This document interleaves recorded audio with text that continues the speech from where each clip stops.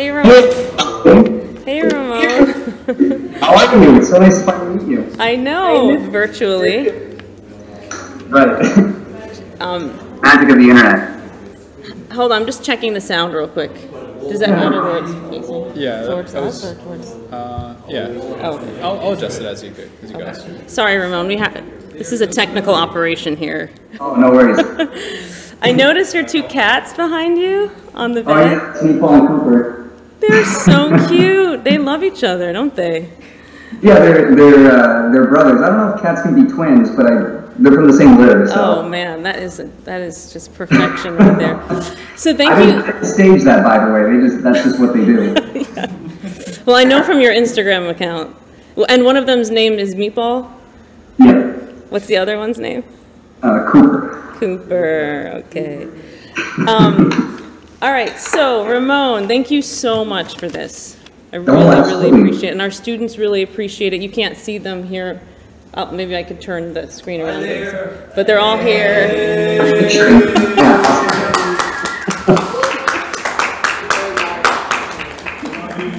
Hello, everybody.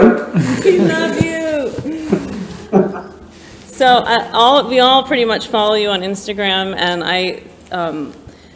God, I am so grateful for the information that you give on Instagram of just the technical information, the artistic information about your own work, but also the work of 19th century draftsmen and painters. It's always a pleasure when you post.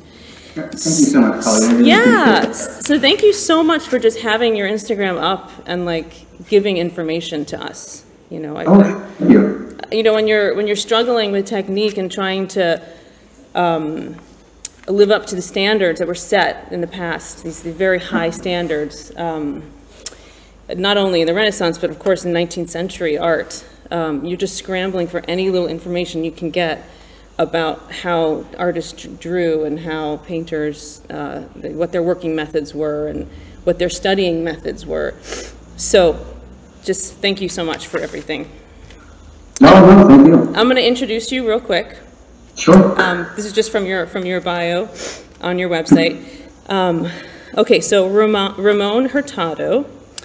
Ramon is a contemporary landscape and genre painter living in Los Angeles. He studied drawing and painting under Will Weston, Glenn Villepeu, and Adrian Gottlieb, while earning a BA at USC. He subsequently spent a year in Washington, D.C. studying figure painting with Robert Liberace. His current work explores the everyday mysteries of life in Los Angeles, along with extensive research into 19th century academic methodology. Ramon has exhibited at Principal Gallery, the National Cowboy Museum, the Autry National Center, and the USC Fisher Museum.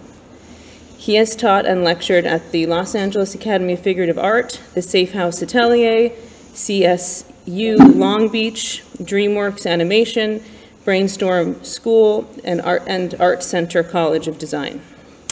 Thank you, Ramon.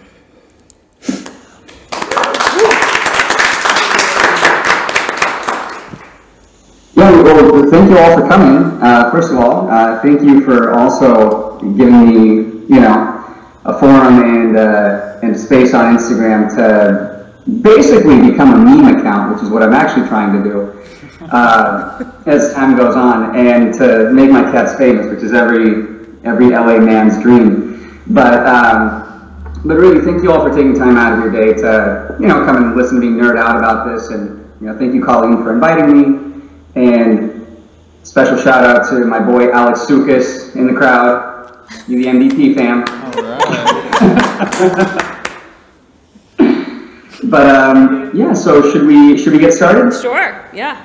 Okay, let's do it. So let me go ahead and share my screen so y'all get one last good look at Meatball Cooper before they go. So cute. All right, how do I do this again? Okay. All right, so do we see Thomas Hovenden now? Yes. Can we full screen it? Yeah, could you...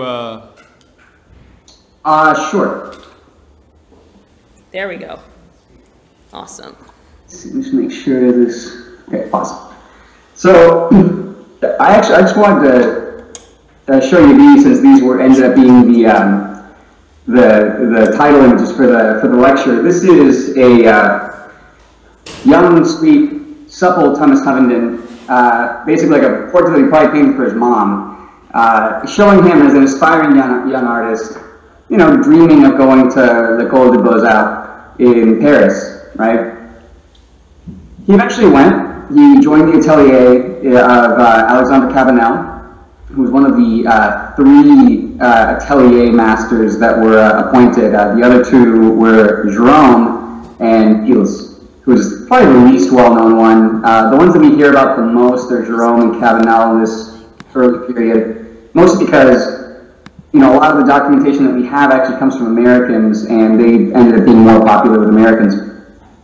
So in any case, you know, it's interesting because you look at this, and I think people have this idea of the École as this completely glamorous, sort of shiny thing, and I think especially nowadays, like, there's the kind of romanticizing of that past, especially because, you know, on some level we feel sort of a sense of loss. But they're literally just like drawing on chairs. You know, like, here's a chair being used as an easel. You know, there's like 30 or 50 guys in here. And basically the routine of doing this, and by the way, in some of the studios, not so much these, but the independent ones, smoking was allowed. So there are some reports of people basically, people in the back not being able to see what was happening, like, or the model, because of this thick cloud of smoke from your neighbors. So a lot of them just ended up basically painting or drawing from whatever the person in front of them was drawing or painting. Wow. In any case, so from all accounts, basically doing all this not only makes you a fantastic draftsman and painter, it also turns you into this degenerate bohemian. Thomas Hovenden, about like 5 years later, something like that. Oh my God. You know, his palette and brushes are hung up over here, and, you know, he's basically just in an absent field stupor. Which is, I mean, you think about like Cecilia Beau, if I'm remembering correctly, I believe it was her mother, when she finally let her go study in Paris, I think her parting words were, "You're a Christian first, a woman second, and an artist last." This is supposed to be a sort of warning probably not to associate with people like Thomas Hovenden. This is also what turned you into that kind of thing. This is le fer rouge, which means the red iron. I mean, as you can imagine, you know, obviously studios get cold, Paris gets very cold, so they use a stove to heat up the studios. Now, the teacher would visit the studio twice a week, right? And so you basically have a bunch of frat boys running the studio day to day, and that's literally what it was. I mean, you had like these insane initiations and pranks and all kinds of things like that.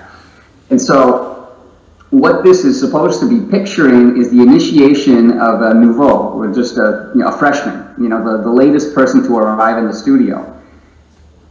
Typically, you know, the only thing that was supposed to happen is, you know, maybe they'd have to buy a round of, you know, wine and bread or whatever for everybody in the room, and they'd have to do like all the chores in the studio, like, you know, clean up and that kind of thing. This is the sort of, sometimes it escalated, sometimes you had to strip down naked and sing.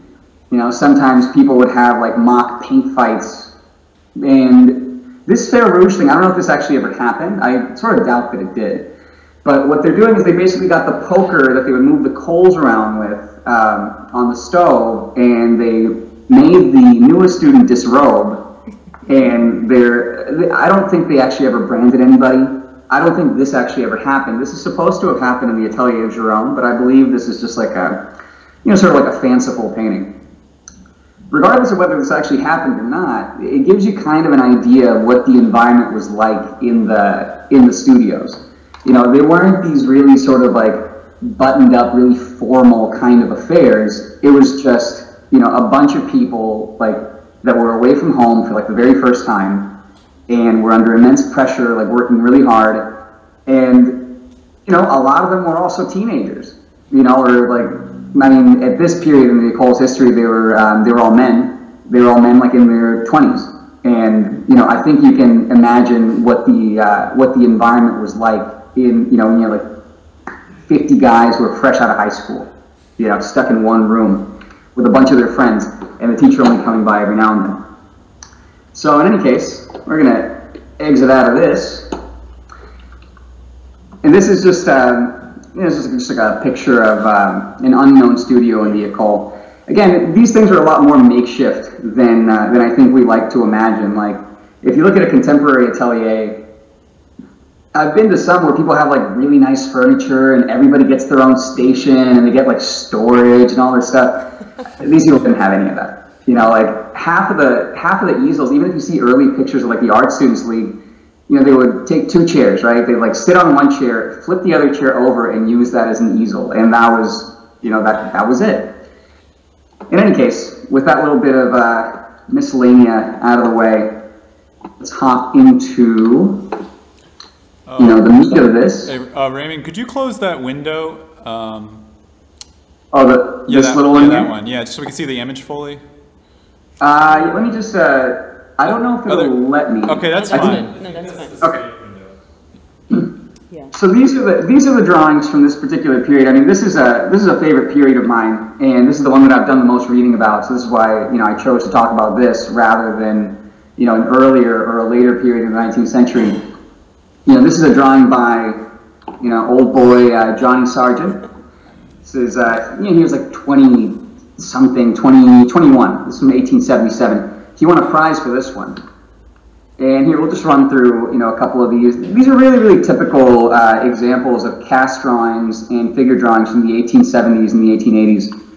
We'll touch a little bit on some of the years surrounding that, like late 1860s, you know, maybe a little bit past that. But this will be primarily our focus. So these are all basically done in the what they call the cours du soir, which is just it just literally means the night class. And that's what matriculating at the École meant. The École wasn't really like like I said, it wasn't a very formal institution in a lot of ways. After the reforms of 1863, when the École was basically, you know, sort of like moved around and sort of reformulated in some ways, you basically had, because they didn't teach painting at the École before 1863, you had to go to some independent atelier, just find someone to teach you. And then all the École meant was that you got to go to a night class where, you know, one teacher would teach for like a month and then the next month you'd get a new teacher. So that's what being at the École meant before 1863. Once 1863 rolled around, then they installed 3 painting ateliers at the actual École grounds. And those are the ateliers of Gérôme, Cabanel, and Pilt to begin with. The ateliers remained. I mean, eventually, I believe Pils was replaced by Lehman. You know, eventually Bonnat was teaching at the École, but not during this period. The other major change was that instead of having rotating teachers, you know, for critiques in the drawing class, the night class, they basically just gave it to Adolphe Yvon, who was a contemporary of Gérôme. He studied with the same teacher with Paul Delaroche, who we'll talk about a little bit in a second. But basically, these were pretty much all done during Yvon's tenure. Like, Yvon was teaching from 1864, you know, just the year after the reforms, to about 1883, where he just ended up moving on to one of the smaller schools in Paris. So this was all basically done under his influence, or at least the majority of these.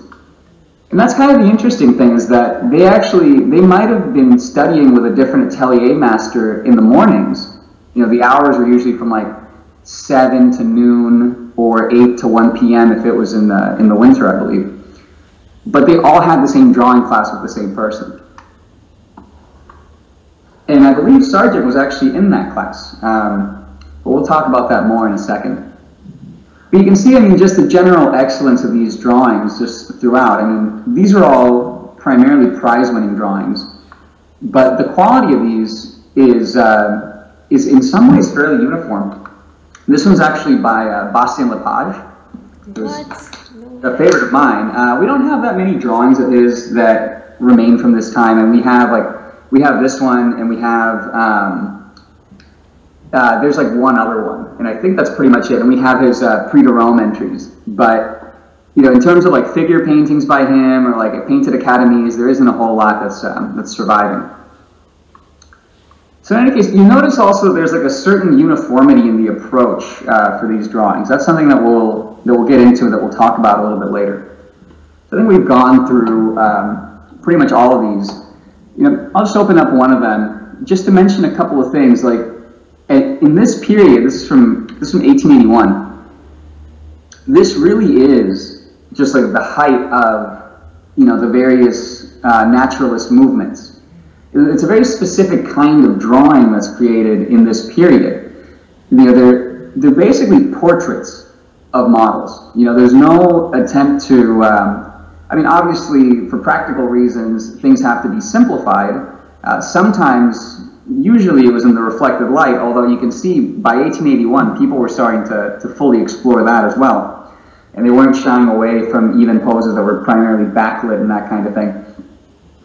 But, you know, there isn't any real attempt to idealize the model. I mean, they're sort of taking the model, you know, as the model comes.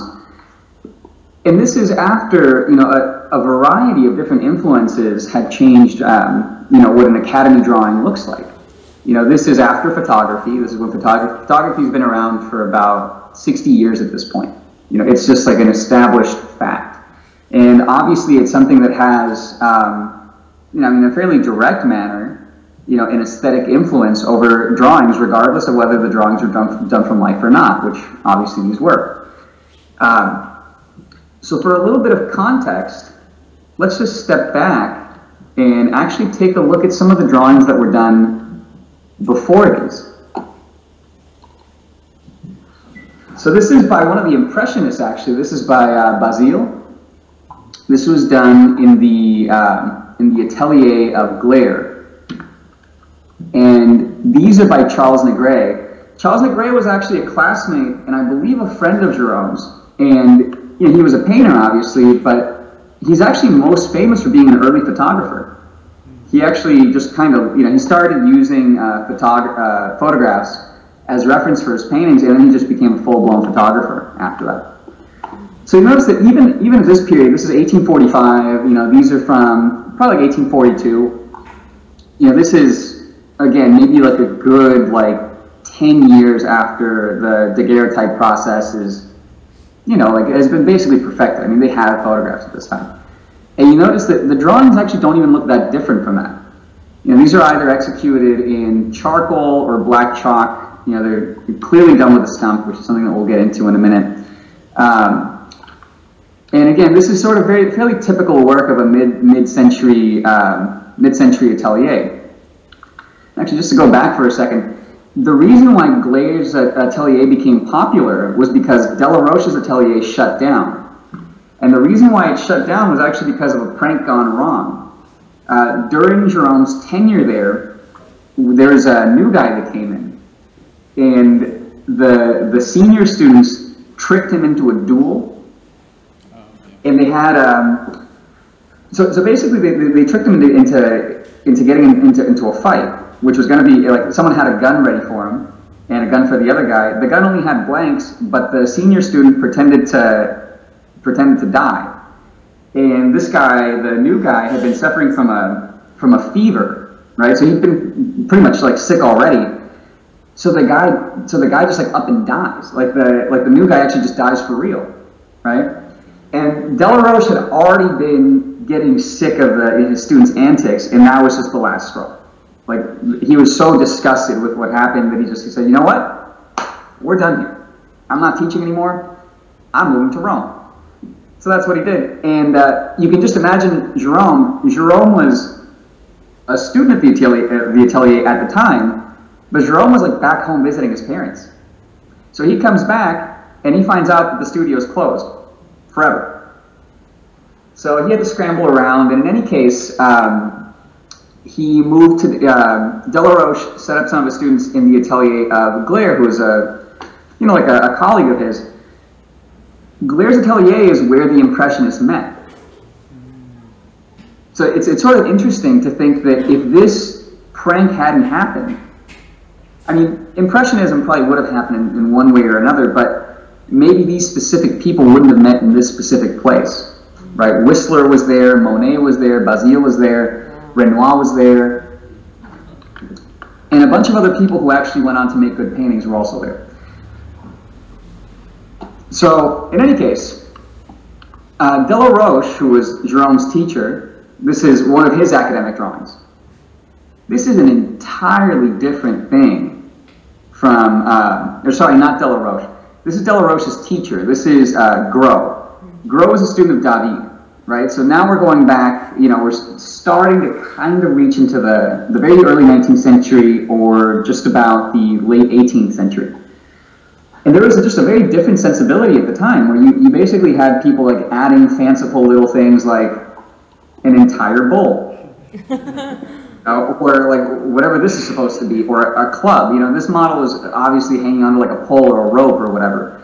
But you know, because these drawings weren't made to make a likeness of whoever your model happened to be.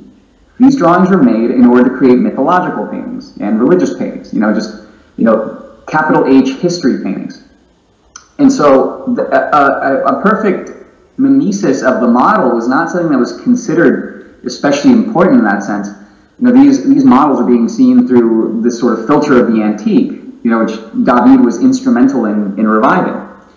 And if we just take a minute to reach even further, this is a drawing by L'Épicier, who was actually a teacher and a student of the Royal Academy of Painting and Sculpture, which is the institution that preceded the École. The École wasn't called the École until after the French Revolution. So from 1648, if memory serves, to about 1789, it was just called the Royal Academy of Painting and Sculpture.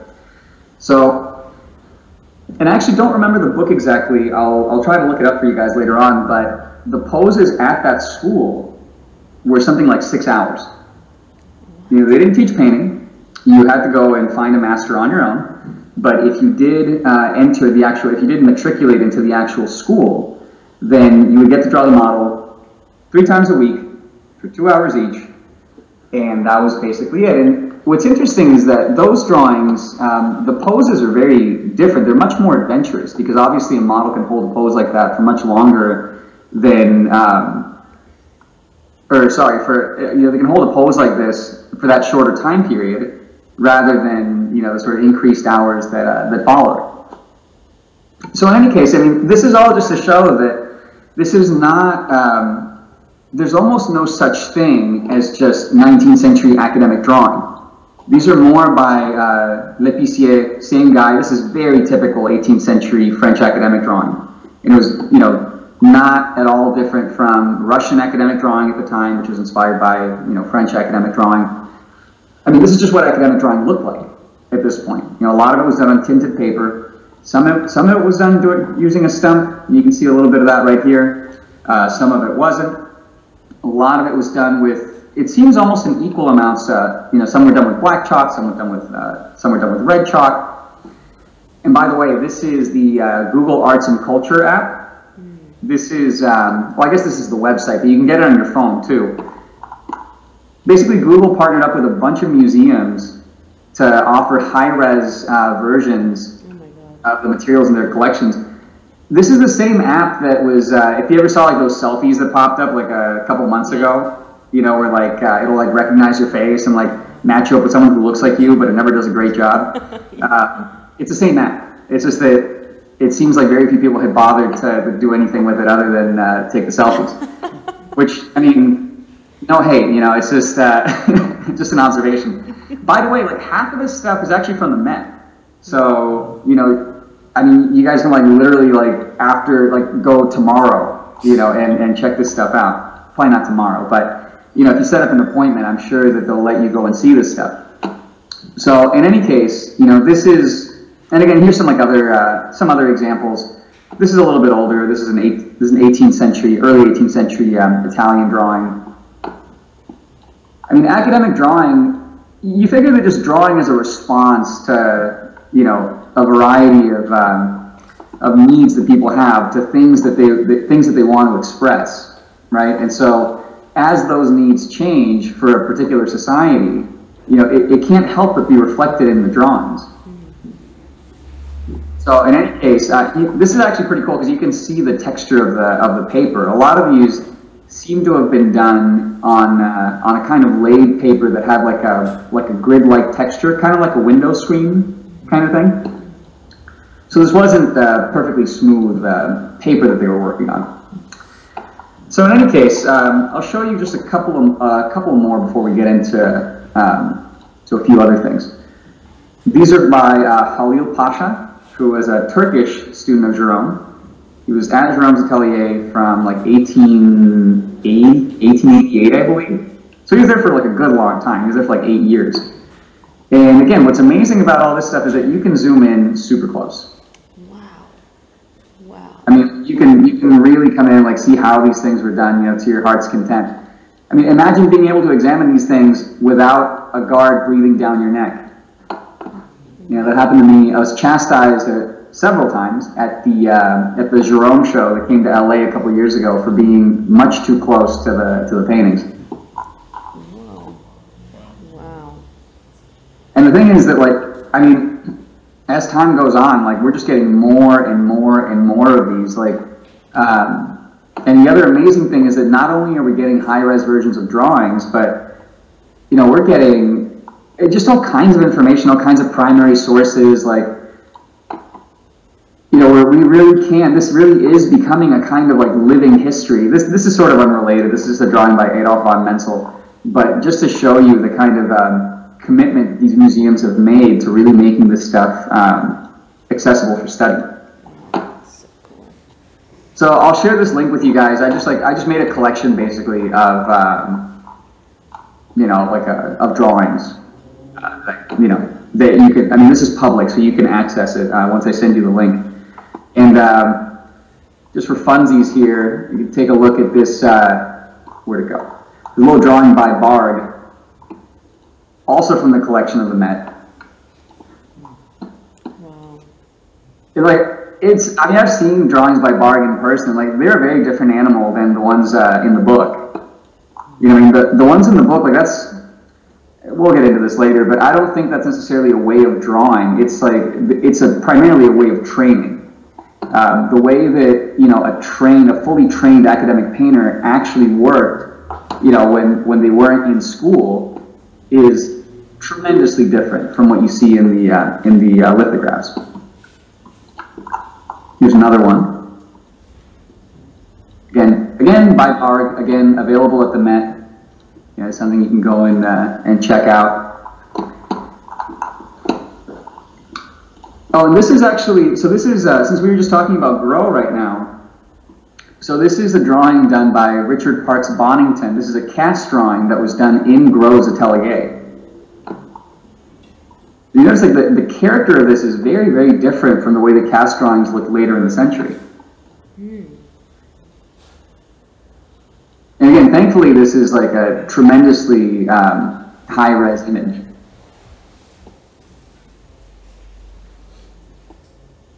So again, I'd really recommend, I mean, you can download the app right now.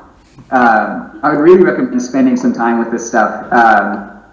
And obviously, you know, I mean, this is all the stuff that happened like before, you know, before the drawings that we're going to be talking about. Here's some of the stuff that happened after, or some of the drawings that were made after. Because the École, I mean, the École existed, well, the École exists now, you know, but the École was teaching cast drawing and that kind of thing for many, many years after the 19th century. I mean, I've seen examples of work as late as the 1930s, and probably after that. You know, the Prix de Rome itself didn't end until 1968, you know, when there were some widespread student protests asking the curriculum to be reformed. This is an interesting one. This is by, so this is a drawing from 1898. This is one from 1927-ish. And this is by Zhu Beihong, who became one of the, I mean, if you're familiar at all with Chinese academic work, this is the granddaddy of Chinese academic work. He was one of the first Chinese students to go to Paris, and one of the first directors of the Central Academy of Fine Arts, which is you know, still probably the most prestigious school in China. I mean, I'm guessing most of the training now is, you know, very heavily influenced by the Repin Academy in Russia, in St. Petersburg. But they had actually a tradition developed before the Russians even arrived. There's one report, and I forget the name of the painter. It might have been Arkady Plastov, but I'm not entirely sure. He went over there in the 50s to teach Chinese students, and he reported back, he was like, I really didn't have a whole lot to teach them. They were doing just fine. So, in any case, those Zhu Beihong drawings, actually, some of them have been digitized recently. So you can actually go through and check some of those out in that same collection that, like I said, I'm going to send you all a link to. And again, just the standard of these images recently has been, you know, just completely exploding. So in any case, we're just going to set that aside there. So I just wanted to show you a couple of works by some of the teachers. So the primary teachers at the École were, you know, Jerome, obviously. I think, you know, a lot of people are familiar with his work. It's interesting to look at the drawings too. Like I said, the way that people actually drew when they were working is, you know, strikingly different from, you know, the way that people were working in the ateliers themselves.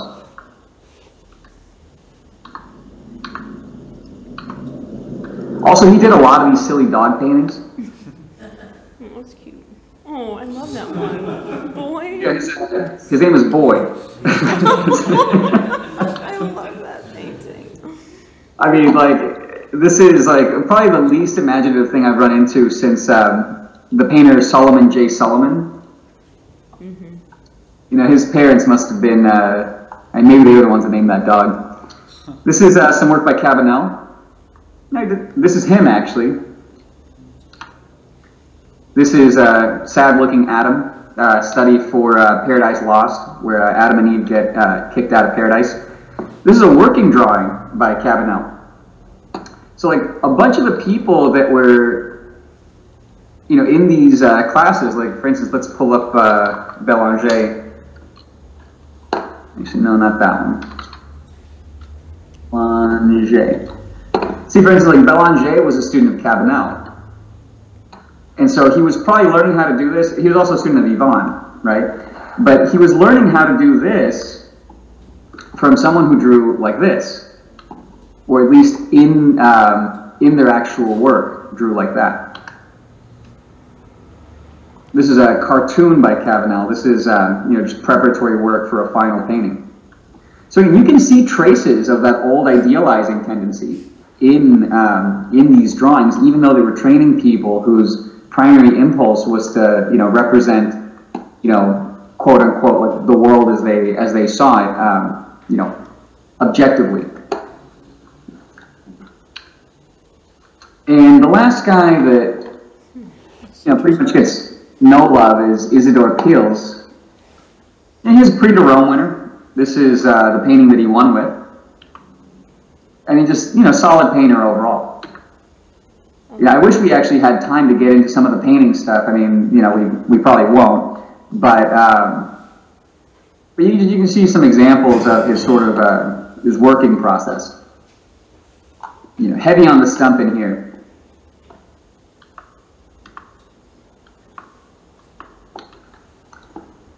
And these I can send out. I can just make like a little little folder to put up. Since I've been talking about Delaroche, I'll just show a couple of examples. This is a figure painting by Delaroche. This is probably actually just an academy from the model, just with like the addition of the arrow and, you know, maybe like the drapery to make him a Saint Sebastian. This is part of the Hémicycle, which is actually in one of the lecture rooms at the École. When I went there, not this past summer, but the summer before that, I had an appointment with Emmanuel Schwartz, who's, I think his title is the Protector of the Patrimony. Basically, he's the curator. He's like the chief curator at the École, and phenomenal guy, by the way. So in any case, when I went in there, I got there early, and I was just kind of waiting, and the door was open to one of the lecture halls, so I just walked in. I walked around for like a little bit. I got some video of the hemiciclo and like, you know, got a real good look at it. I come to find out later the only reason that room was open was because some people were coming by to do like some conservation specialists were coming by to examine this like super valuable Ang painting. So I definitely was not supposed to be in there, but you know what? I didn't even see the Ang painting. I didn't even notice it. I was engrossed in the De La Roche, so I didn't even take stock of it. I could have walked away with it, but you know, it wasn't in the cards. So in any case, you know, this is a little bit of like the context, right? Yvon, who I'll have plenty to say about. This is some of his work. Like I said, he was a student of De La Roche too. He was a contemporary of Jerome's. This one's in the U.S. somewhere. This is called The Genius of America. He was primarily known actually as a battle painter. Like he painted a bunch of scenes of various wars in Russia. Now the interesting thing about him, well, among many things, is that he was actually, there's a quote here from this book where he's actually credited with initiating the emergence of charcoal as a primary drawing medium. So according to Georges Musnier, Yvon came back from Russia with like a bunch of charcoal drawings, and you know, people looked at him and they thought, hey, that's cool, let's do that. Wow. Because a lot of the earlier coal drawings were actually done with black chalk, right? You know, black chalk, I'm not exactly, you know, I'm not an expert in that, and what I believe happened is they started running out. And so they started looking for alternatives. Charcoal was one of them. Eventually they made the synthetic Conte crayons, which have been around for a long time. I live really close to a fire station, so you just have to excuse the noise. And here, let's pull up, this is one of the really interesting things about the École. Like I said, you had the independent studios, or the teacher studios, and then you had the nighttime class. So you could actually, for admission, just go up to one of the teachers, show them your work, and if they wanted to, they could let you in, if they had room, right? That's one way of getting into the École. But that wouldn't grant you access to the actual life drawing class. I mean, you could, obviously you would do life drawing, life painting at the studio in the morning, but if you wanted that sweet, sweet nighttime class with Adolphe Yvon, then you had to matriculate. Now, the matriculation process was this insane trial by fire. And this is my girl Phoebe Nat describing this in 1881. A painter applying for admission must execute an anatomical drawing at the school in 2 hours, a perspective drawing in 4 hours, and a drawing from the cast in 3 sittings of 2 hours each. He must also pass an examination in history, in general history, oral and written, at his own option, and make a study from life in 12 hours, 2-hour poses for 6 days being allowed him. So that's just to get in. And that's just to get in, period. And actually, if you read some of John Singer Sargent's letters, he actually documents part of this process. Part of it, too, was actually a French language test. Right, so they expected their students to be fairly well-rounded in terms of, have some basic notions of drawing, but also be fairly well-rounded in terms of like knowing history, knowing like basically mythology and stuff like that. But this is the real kicker, you know, the 12-hour drawing. Now, like I said, drawings at the École used to be 6 hours. After David took over the whole thing, he extended the number of hours and basically made it so that students were drawing 6 days a week, right? So he doubled the hours. But they kept the time at just 2 hours per session. So, let's say, now the hours at the actual ateliers themselves were different though. So that 12-hour limit, that was for competitions and that was for the nighttime class. So if you go back to these are pretty much all 12 hours. Now I've heard some reports that they used to alternate. 1 week they would do a figure from the antique and 1 week they would do a figure from life. I believe that by 1863, they were doing 3 weeks of life drawing and 1 week a month of drawing from the antique. Okay, so it was a fairly constant thing that they were doing, and again, they had prizes for it. You know, these are all prize-winning drawings. Now, the hours at the ateliers themselves, like in the morning, you know, here Phoebe's talking about, you know, the hours are 7 till 12 and the pose of 6 days duration. So the way that I've heard it articulated in other sources is that basically, you know, you get 5 hours, but 1 hour is rest, right? Like different intervals of rest. And you get the model 6 days a week. So basically, functionally, you're getting 4 hours each day. So you're getting 24 hours working with the model. So again, on average, those poses for painting or for drawing, they were 24 hours in the actual atelier work, but for competition, they were half that. And there are just like a variety of reports that that corroborate this. So, for instance, if we check out, if you hop to this book, these are the Lectures on Painting by Edward Armitage, delivered in 1883. He was actually a student of Delaroche, just like Jerome. And he actually just goes in detail about this. He talks about, one of his lectures is actually just about drawing, period.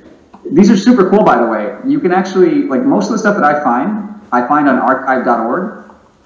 Somehow someone took it upon themselves to make this one into an audiobook. So you can actually listen to this one.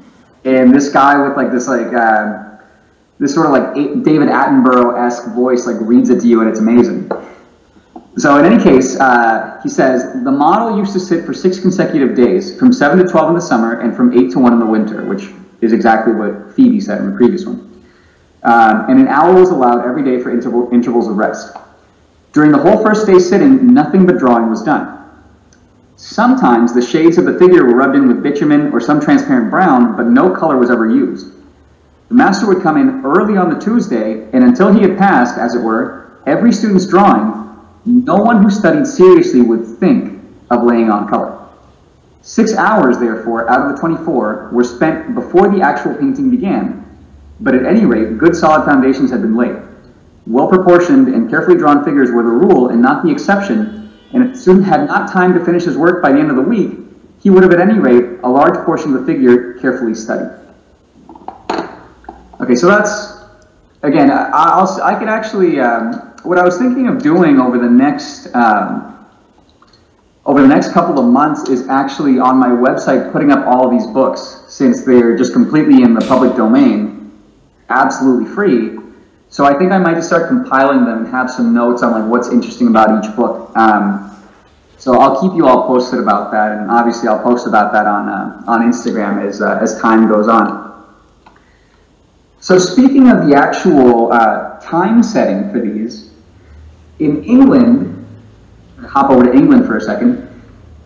In England, they had this system called the South Kensington system, right? And basically what South Kensington was an array of provincial art schools, like all throughout the country. And they were primarily intended to actually train artisans, but, you know, they were, I forget if they were free. I think they might have been free. So at any rate, like a bunch of people who wanted to be painters just ended up going to these schools, right, for primarily elementary instruction. Now, one of the issues is that at a certain point, I mean, the South Kensington system was very heavily regimented, and it had like, it's actually a lot more similar to the work that's done in contemporary ateliers than what was done in the École, or, you know, or a place like Antwerp. So they would do these very, very finished drawings, things like this. You know, they had a lot of work from the cast, and this is, I think, from like 1908. I mean, they were still doing this for like a good long time. The issue is that students started getting real sick of the system, so they started leaving. You know, like a bunch of them started leaving England and going to study in, you know, Paris, a lot of them, but a significant number of them actually started going to Antwerp in Belgium. And it's just interesting to see like how people conceived of art at the time. Now, what they did is they actually got, like in England, they got the, let's see, what was his official title? They got the headmaster of the National Art Training Schools to visit Belgium and Germany to evaluate their systems of teaching. So this guy, John Sparks, just went on this tour, right, of the schools in Belgium and Germany to figure out like what they were doing and how that compared to what they were doing in England. And this is what I'm calling the Sparks reports, right? So this is basically just like a government thing. Like he's an agent of the government. He's like reporting to his superiors about the state of instruction, basically. And he had some really interesting things to say about the training in South Kensington and in England generally, and how it compared with the training in Antwerp. So let's see. Talking about it here. Okay, so he says the second step in this course of outline is where the student draws the whole length figure, still from copy and outline, so they're drawing from engravings, on which the proportions are marked. While still in the elementary section, the student copies a drawing of a head or a torso done by some past student or perhaps a professor, with a view of learning the quickest method of laying in a drawing. Therefore, the stump is employed with a restricted use of chalk added to it, but nothing like our method of stippling is permitted, and the head is treated in the largest, broadest method of light and shade. No reflections, which is what they called reflected light back then. No reflections are represented, and only the largest half tints are expressed. It is an exercise to help the student master his material, while at the same time, he learns to see the model in the simplest masses. So then he goes on to talk about part of the curriculum, and he says, the advanced section of the middle course is drawing from the whole antique figure. Each figure is placed for 8 days and is worked at 2 hours every day. Therefore, 16 hours is the whole time allowed for the completed work. The exception to this is only when figures are drawn for competition, then 20 hours are allowed. The additional time being given in consideration that the student receives no advantage from the professor's supervision. So basically, his conclusion is that the time limits imposed on students make them significantly more effective in working. And that's part of the reason why people were leaving England to go study in Antwerp. He goes on to talk about the painting class. And in the painting section, he said, the head is painted in 11 hours. The model sits on 2 consecutive days for 5 hours and a half each day. The torso is painted in 20 hours on 4 days. Now what's interesting is that, if you look at the work from Antwerp, I mean, it looks really good. They don't suffer that much from, 20 hours for a torso is pretty fast. In Paris, they allowed, for the torso competition, they allowed, I think, 42 hours.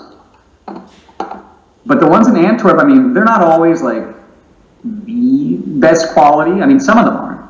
Like, this one's pretty good. They're pretty big. They're almost life-size. This one's preserved in England, not preserved very well. You can see that it's, sort of falling to pieces. This is by Herbert Wilson Foster. And you can see some examples of the handling. The handling is pretty vigorous. These are not works that are finished to the nth degree. Certainly not like the work that was expected of people in South Kensington. Wow, that's amazing. Wow. And this is actually a winning Prix de Rome work from the Antwerp Academy. Now, if you want to get a fix of some Antwerp work, you can actually check out, I think the New York Academy just purchased a painting that's actually like I'm pretty sure is an Antwerp painting, and they have it just on display like as soon as you walk in.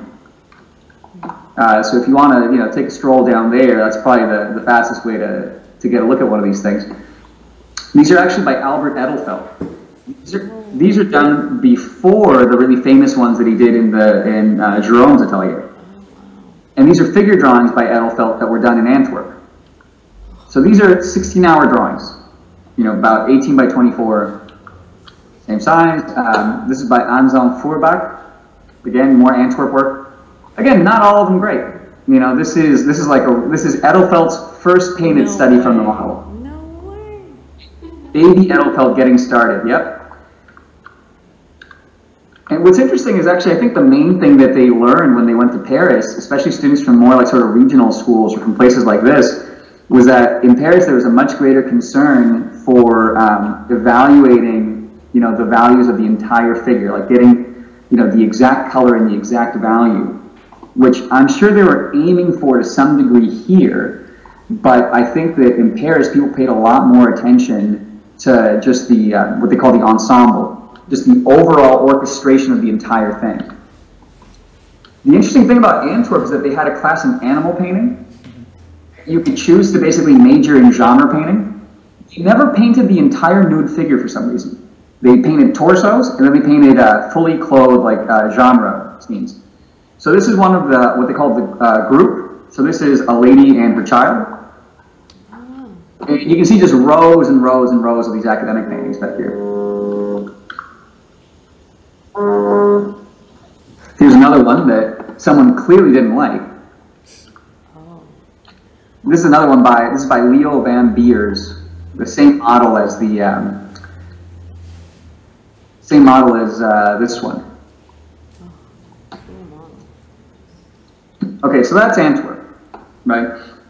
And again, it's just interesting to read about like the actual limitations that were imposed.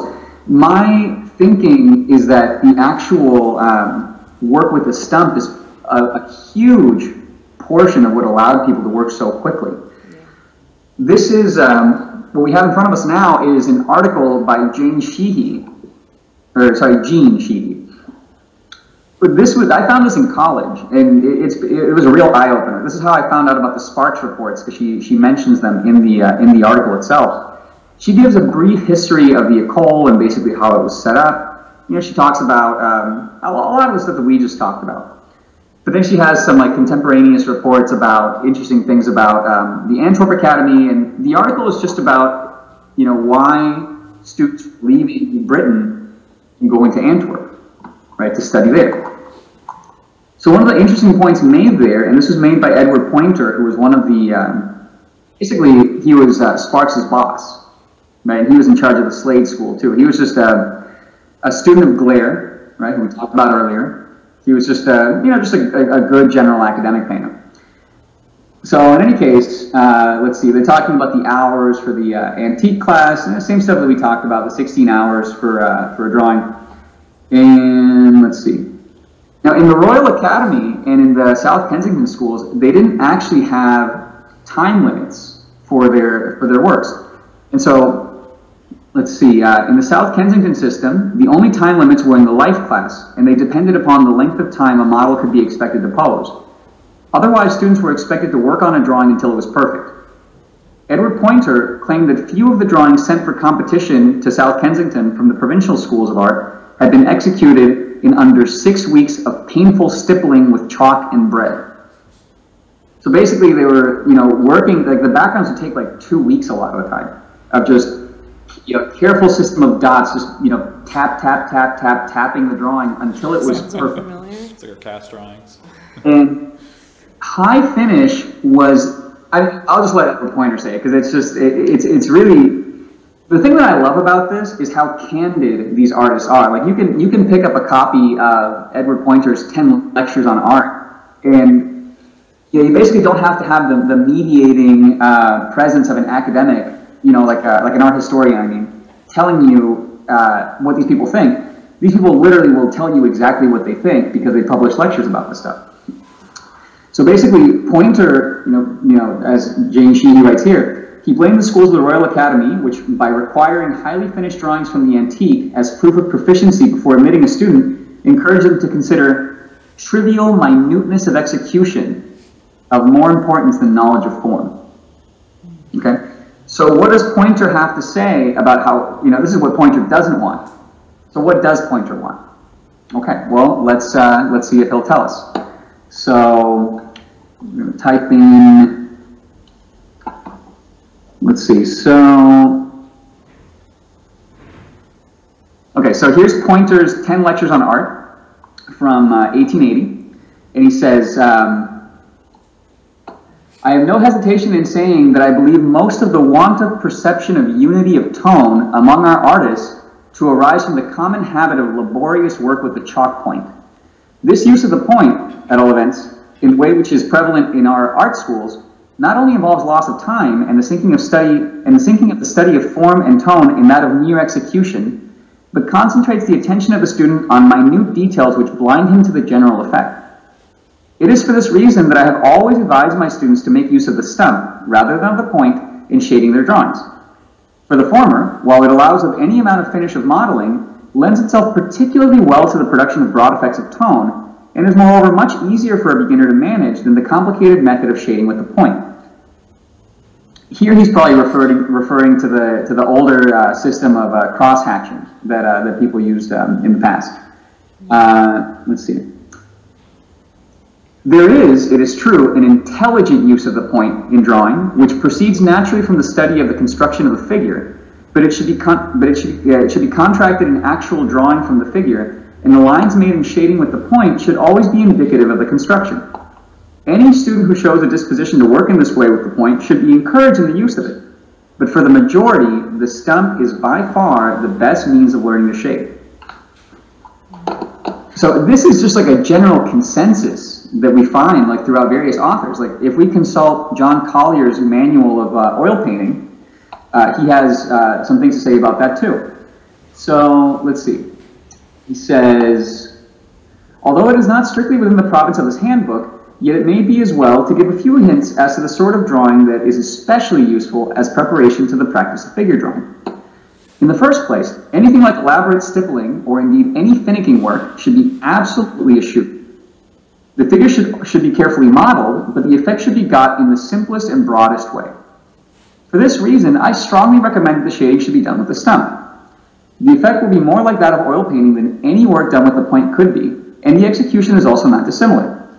It is also a very speedy process, which is not a thing to be despised. For although a painter should never be in a hurry, yet he should always wish to do his work in the shortest possible time. There is too much to learn in painting for any man to allow himself to dawdle over it. So he should never do in 10 minutes what he can do equally well in 5. Of course, it must also be recollected that he should never do in 5 what he can do better in 10. So a lot of this is just like, really, to me, it's surprising how consistent this directive to work with in the most expedient way possible and to work in the broadest way possible is, right? You're getting people from different schools, like John Collier studied in Munich. He's significantly younger than Edward Poynter, and he's saying literally the same thing, right? The only person that disagrees that I found is Harold Speed. But Harold Speed hadn't even been born at this time. Harold Speed is a representational painter, but I wouldn't really consider him an academic of the same type as these painters in the past. As with anything that gains any kind of widespread popularity, there's always going to be this kind of backlash. Harold Speed is the guy in the 80s that hates disco. I mean, that's basically what it is. I mean, why would he have such a virulent response against the stump? Because what does he say? He says, the less is said about the stump, the better, although I believe it still lingers on in some schools. Well, for context, like when he was studying, basically there had been a huge revival of line drawing in England, and particularly of constructive drawing, and that was spearheaded to some degree by Poynter, to a larger degree by Alphonse Legros. So you get these drawings that basically just look like Raphael drawings, and steered completely away from the kind of naturalistic, what I think Harold Speed even characterizes as the excesses of naturalism, in the late 19th century. So that's a bit of context to just kind of situate that. Now, okay, let's say that we accept that these things were done with the stump because of the overwhelming mountain of evidence in favor of that. So how do we actually do it? Well, Frank Fowler published a book in plain English that literally just goes into like everything you could possibly want to know about how to do this. Wow. That's So he talks about the paper, he talks about he has pictures of stumps. He just has like everything. Now, okay, fine. Who's Frank Fowler? Frank Fowler was a student of Cabanel, of Corrales Duran, and of Adolphe Ivan. So he was literally in the same room as these people. He was one of them, right? And so the interesting thing is that, well, it's interesting that this hasn't like really like picked up, because the guy's like literally going through like how to actually do it. So the one problem with this book, it's free online. It's like completely free. You can find it literally right now if you just Google drawing in charcoal and crayon for the use of students in schools. Now the problem is that this book is supposed to come with a bunch of plates. right? It's supposed to come with 8 plates where Frank Fowler walks you through how to train. The plates are not available in any copy that you find online. That's weird. And it's actually easy enough to find a copy of this book, like an original copy of this book in a number of art libraries. But again, it always comes without the plates. So, in preparation for this talk, I made a couple of phone calls, and I present to you for the first time in God knows how long, 1885. No way. Now, spoiler alert, they're actually not that good. But they're actually really clear. They actually look a lot like the Bard plates. Yeah. So plate number 1, plate number 2. That's very nice. Okay, he has an explanation of the plates in the book, so I'm going to publish this on my website so that they can have access to it. Oh man, that is so cool. So he's just going step by step by step. His idea is basically, well, not his idea because it's probably not even his. You know, you lay in your drawing, you know, in sort of in the usual way. This is not that different from Bard. And you lay in the charcoal in parallel lines, and then you run the stump over so that you get a flat, even tone. For the half tones, you don't actually touch the charcoal to the paper. Right. What you do is you take the stump and you drag the charcoal from the shadows into the lights. Okay? Now, if you need an additional charcoal, then what you do is you basically make a little patch on the side, you rub off some charcoal, and you pick it up with the stump, so that the charcoal never actually touches the half tones on its own. It's just like painting. You know, you don't actually grab the paint and literally smear it on your canvas. You use a paintbrush to put it on. It's the same thing. You can think of the stump as a paintbrush and as the charcoal as paint that you're picking up and then you're then applying. One of the cool things that he talks about is also, at a certain point, rubbing a little mid-tone of charcoal over the entirety of the lights so that you can then pick out the lights with bread. Yes. Now, they didn't have kneaded erasers back then, so Frank Fowler actually even talks about the kind of bread that you should be using. It should be at least a day old, and it should not have any milk or butter in it. Okay? So if y'all try to buy some bread with this intent, make sure that it is at least a day old. And you can only use the inside part, not the crust. So here's another one. And here's another one. And actually, as far as these go, these are actually pretty decent, right? And then for some reason, he just completely craps out for the cast ones, like the full figure ones. Like, I don't know. And then there's like one that he did from life. Oh. Now, I want to read you all what he says about this because it's like actually pretty amazing. He says, in his own words, that this plate represents a study of the male figure taken from life and is a most carefully finished drawing in every respect. Oh my gosh. Frank, seriously? In every respect. Okay. But you can see where he's picking out the lights and stuff. I mean, regardless of the actual quality of these drawings as drawings, this is the best account that we have of someone who was literally there, who is writing this in plain English. He was a guy from Brooklyn. In plain English, how this was being done. That is so right? And so, now with that in mind, it's interesting because it's one of those things where like once you hear it, you start seeing it literally everywhere, right? And so, here I have a folder of stumping examples. This one's a Spanish drawing by Rafael Romero de Torres, who made some really, really fantastic work until he died super young, which seems to have been a recurring theme with, especially the artists that I like. But in any case, you can see actually, and by the way, one thing I should mention is that these drawings weren't just done with the stumping charcoal. Once the stumping was well, actually, I mean, the crayon, like literally just like a 2B Conte crayon, was used in addition to this, right? So you can read the Fowler book. I'll send out the links, but basically what he talks about is you do your outline in charcoal. Then once you're pretty happy with that, you just reinforce it with the crayon, right? And then you fill in your shadows with the charcoal. You start doing your modeling. Then you know, when you're satisfied with that, then you go back over the shadows with the Conte, because the charcoal doesn't get dark enough, right? And so you go back over the shadows with the Conte, and then if you want, you can actually do some hatching with the Conte on top, and you can pick out accents and stuff like that. So the clearest illustration that I found of that, and you can really start seeing it after a while, is this. This is a drawing from 1866 by Gabriel Ferrier. Yeah, and you can see the charcoal here, right? You can see the charcoal, and then you can see the crayon on top. Oh, wow. Okay, and I bet you this is the Conte over here, right? So this image is from the Getty. This is like a 7,000 pixel image. Like this is, I mean, Wow. you can like start splitting atoms on this thing. So it's like it gives you an indication of just like how much work was expected of people, but it's really not that much. You know, it's not. These are not, like I said, just.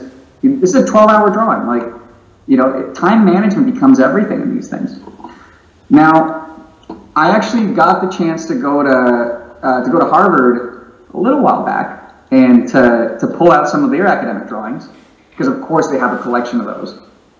You know, you don't get to be the school with the biggest endowment in the world and not have a little bit of everything, right? And so they were super nice. I really recommend that you go. Yeah, this is at the top floor of the Fogg Museum. You only have to fill out an online form to go. And they have this beautiful, beautiful room with natural light for you to examine this stuff in. And they're super laid back. Like they're not like breathing down your neck about it. So this is by Belanger. Belanger, if you remember, is the author of this drawing. Okay, now the École hasn't posted very large images of these, so we'll have to settle for this one. But basically, here's a cast drawing by him, and here's some close-ups. You can literally see where the Conte ends and the charcoal begins. Right, and you can see like all these little Conte marks on top. Now, this is a drawing that was, you know, I mean, it's a typical École drawing, and it's a good one too. But you notice how simply elaborated these are. You know, these are not especially fussy. I mean, I would bet that this is actually the Conte in here. But the thing is that the materials themselves actually don't matter that much. I mean, as long as you get something that is spreadable, I've done this with like sanguine, I've done this with like a bunch of other materials, you can do this with pastel. A friend of mine who's from the St. Petersburg Academy, Ivan Loginov, who's a fantastic draftsman, by the way, and he's on Instagram. He actually just published a video of his process, and it's phenomenal. He uses graphite powder, and he just uses his fingers like stumps. But in any case, in this Belanger, you can see like just how much. I think that the hatching is actually at the student's discretion. He chose to use quite a bit of it here. But it's interesting how smooth these things look from a distance, and what they actually look like up close. What's funny about this is, I mean, look at that patella. Like, you can see where Bridgman got this stuff from. Because Bridgman was a student of Gérôme and of Boulanger. And I think maybe of Lefebvre, but I'm not 100% sure about that. Now, what's interesting is if you go to, let's say, the Art Students League, like their archive, and you look at the drawings that were done in Bridgman's class, they don't look that different from this. Like, the drawings that were done were actual academic drawings, and then you see the classic Bridgman diagrams on the side. Now, the Bridgman drawings are a little bit more exaggerated, but it's not difficult to see how that kind of work grows out of this tendency. This is another one by Oscar Ferrer. This is from the Académie Julian, probably in Jean-Paul Lorenz's class. And actually, someone on Instagram pointed out that this is the same model as that academic painting by Leyendecker. It's like the same guy, because they were in Lorenz's class, the both of them. Now, just as like a little aside, if you're not familiar with Jean-Paul Lorenz, I posted about him last night, but let me pull this up because it just is like amazing how good of a job they're doing with this whole Google Art Project thing. This is some work by Jean-Paul Laurent. Okay, and again, obviously, you know, fantastic.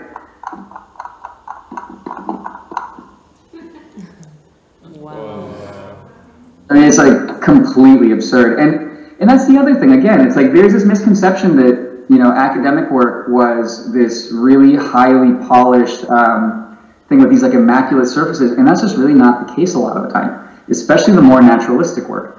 Because obviously, you know, this is a historical painting, sort of, but this is like mid-19th century to late 19th century, sort of like historical reporting. You know, this is not a painting of, you know, like a mythological hero or something. This is a painting that's basically like a historical reconstruction, right? So it's imbued with this naturalist tendency from the outset. Now, Jean-Paul Laurent authored some like incredible studies. I mean, there's some of like there's phenomenal. Like this is one of his studies for a painting. I mean, it's like absolutely incredible. Now, one really good source, by the way, for information on this stuff is James Gurney's blog.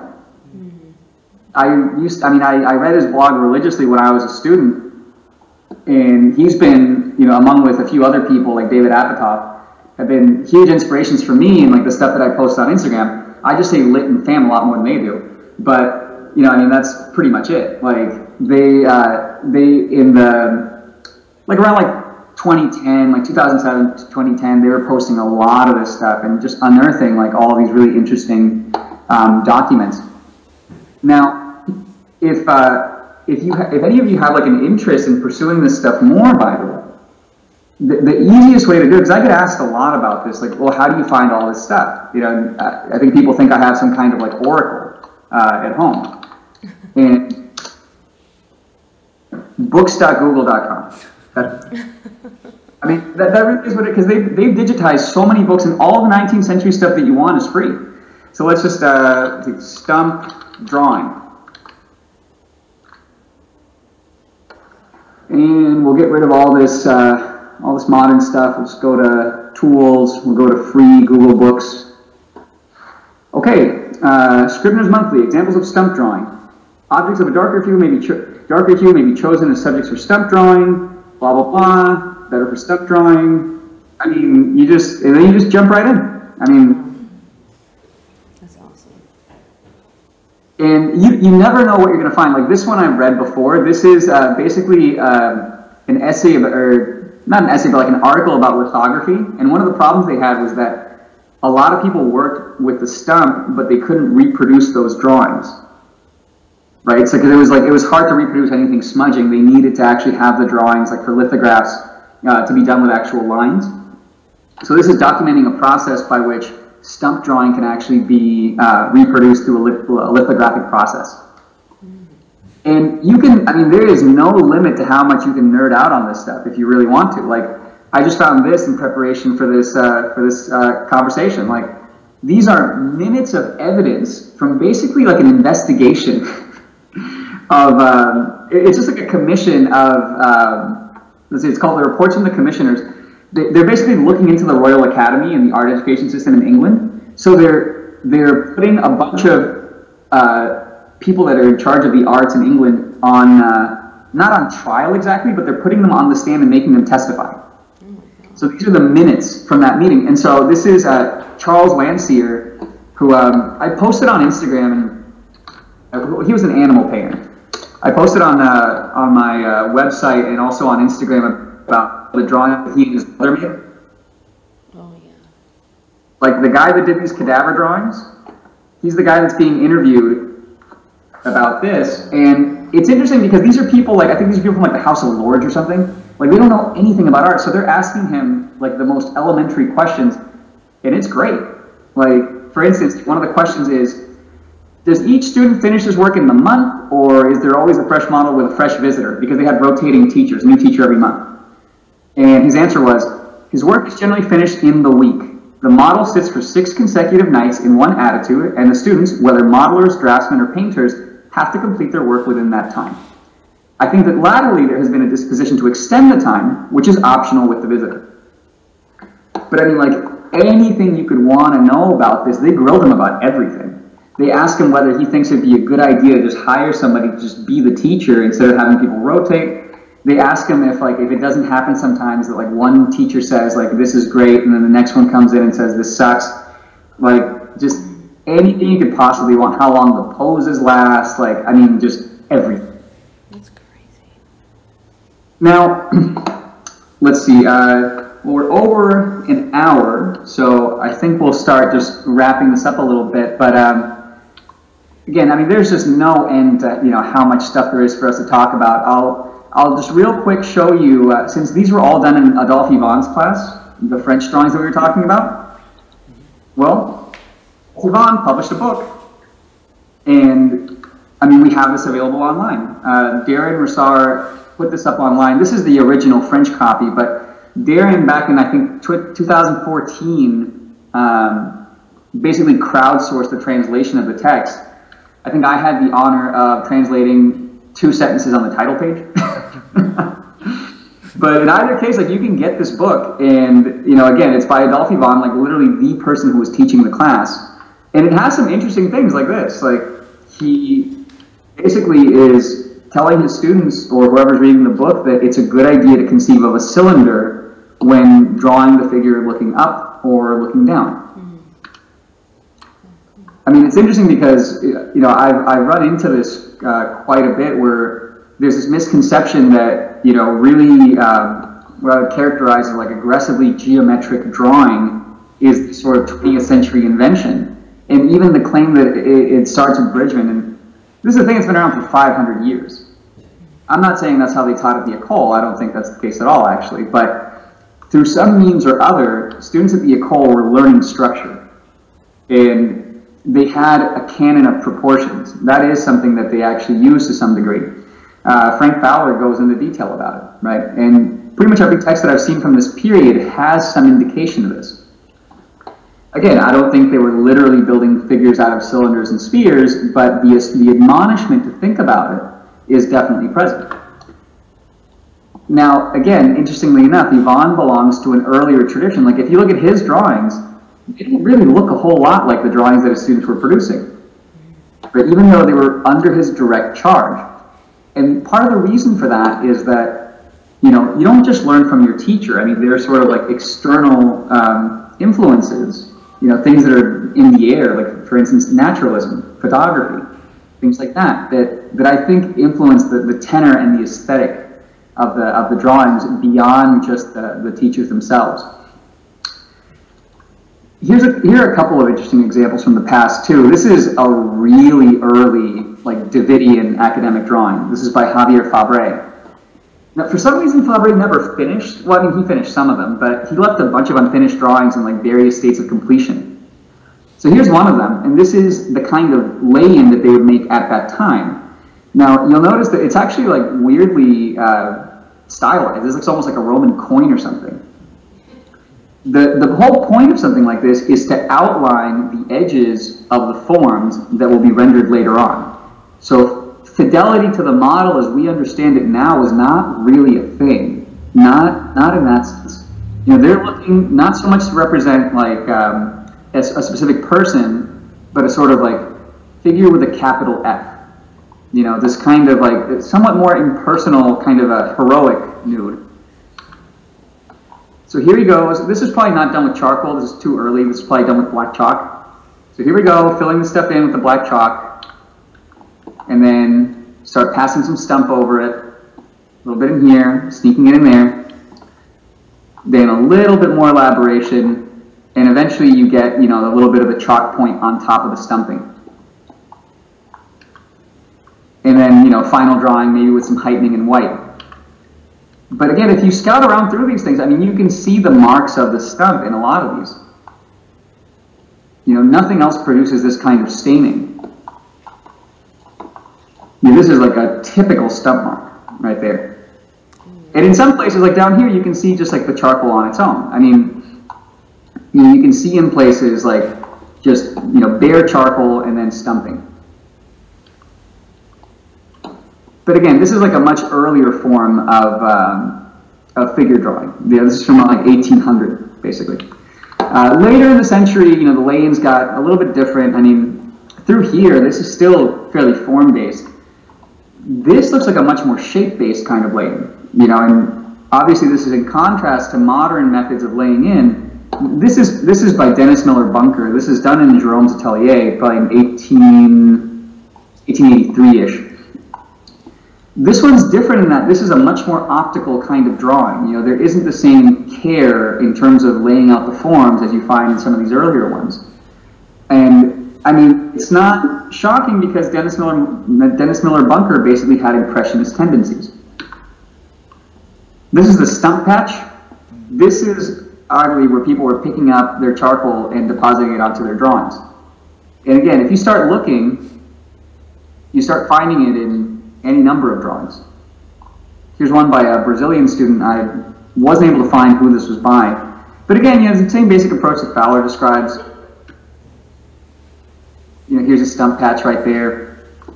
This is an interesting example. This is by E.D. Harnitz. This was sent back to the Art Students League from one of their students that was on scholarship. This one's not done with a stump. Okay, this one's like just the charcoal point. And so it's interesting to see the changes in character, between a drawing that's not done with a stump and one that is. This is, I can't imagine this was anything but a stump. I think this is a Brazilian drawing, and clearly it's not being very well taken care of. This is a Fortuny that shows a little bit of use of the stump in the back. This is another really early drawing. You can just see it, all throughout. This is, again, the Gabriel Ferrier. Wow.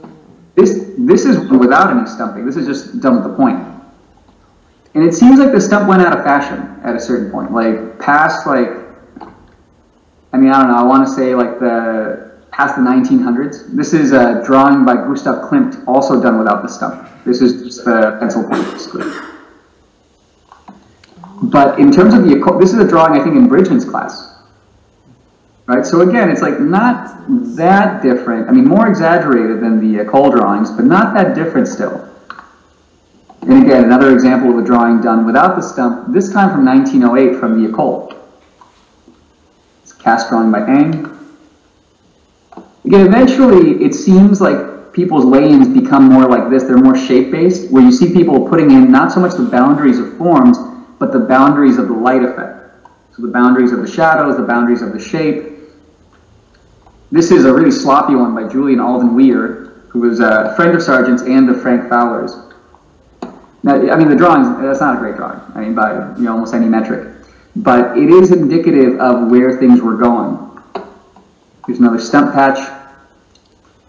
This is an earlier drawing by Anton Raphael Mengs. Again, quite a bit of stump in the back. And another figure here as well. And actually what we can do is we can just hop over to, let's exit out of this Jean-Paul Laurent. And we can check out some of those Khalil Pasha drawings real quick. So, actually even before that, there's an Italian drawing that's worth looking at. Pietro Gabrini is a big old stump patch up here. And then the drawing itself, is basically stained on, and then just a few little accents are picked out with some kind of crayon. This is a fairly universal way that a lot of places work. Fowler makes the claim that all the major art schools in Europe work that way. And so, it bears out. You find it consistently. Here's again, here's one of those Khalil Pasha drawings done in Jerome's studio. Here it almost looks like it could use a little bit of crayon over the top.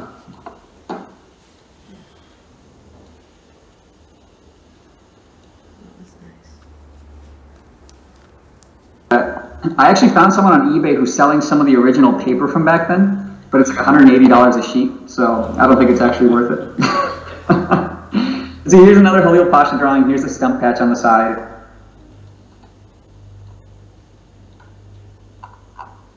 Again, just the amount of work that goes into these is, I think, significantly less than one might expect. Oh, and actually,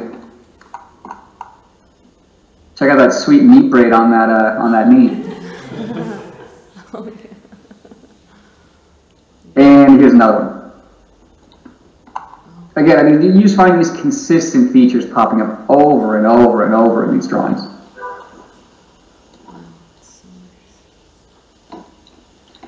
It's interesting too because I think these are actually in a museum in Turkey, and I don't think that I don't think Turkey ever had that many academic painters. They had some. They had Osman Hamdi Bey and obviously Khalil Pasha and a number of other people. but I think they take better care of their academic drawings because they don't have as many of them.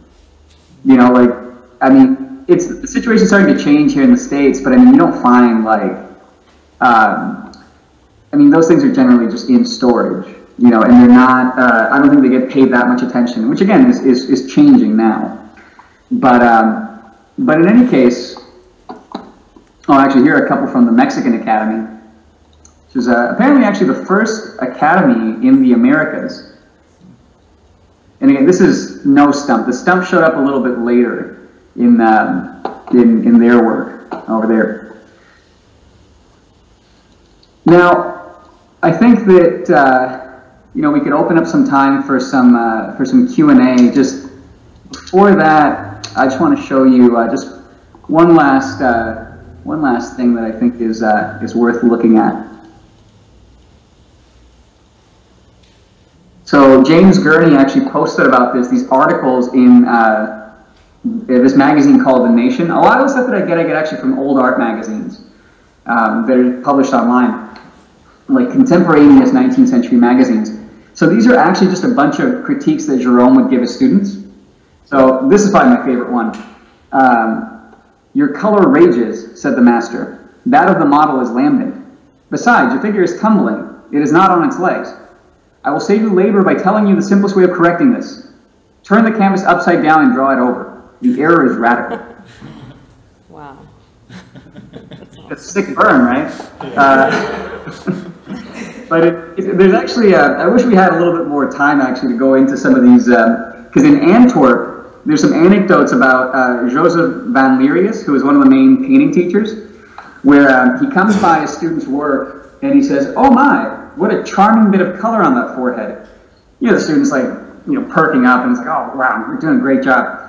And before he knows it, Van Lerius takes the palette knife and scrapes it off, and he says, "Do it again. I want to make sure that it wasn't done by chance." Wow. It's like that. Hey, nice doing that in class, right? Wow. That's hardcore. So, in any case, you know, I think that's, you know, we'll probably just leave it at that as far as this presentation goes. And you know, I just want to say that thank you to all of you for again for taking the time and for listening to this. You know, I hope you enjoyed my my nerdy ramblings about painting. Thank you, Ramon.